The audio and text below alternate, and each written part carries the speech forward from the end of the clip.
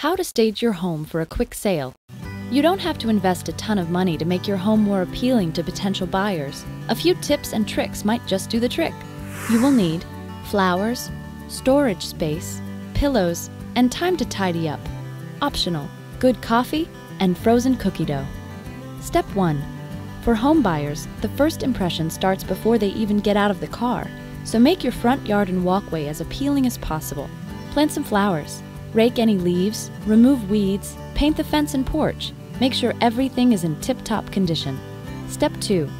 Put away knickknacks and any odds and ends that wouldn't be in a model home. If you're in a hurry, just stick them in your car, inside desk drawers, or in other places the buyers won't look. Step 3. Open up your blinds and curtains. Light makes a room look bigger. Appealing aromas like coffee beans and freshly baked cookies make people feel at home and put them in a good mood. So put on a pot of coffee and pop a roll of cookie dough in the oven. Step 4. Put extra furniture in storage and clear the kitchen counter of appliances like the microwave oven and toaster.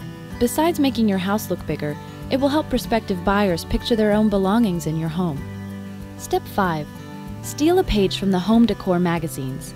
Add throw pillows to make rooms look warm, comfortable, and inviting, and put soft, fluffy comforters on the beds, even if it's summer. Step 6. Remove family photos and your kids' artwork from the fridge. Home buyers like to imagine what it would be like to live in the house. Your photographs subconsciously prevent them from doing that. Step 7. Put fresh flowers throughout the home. The sight and scent of flowers are proven mood boosters, which will help buyers look more favorably upon your home. Did you know? Industry surveys show that staging your home can make it sell 3 months sooner and for 3% more.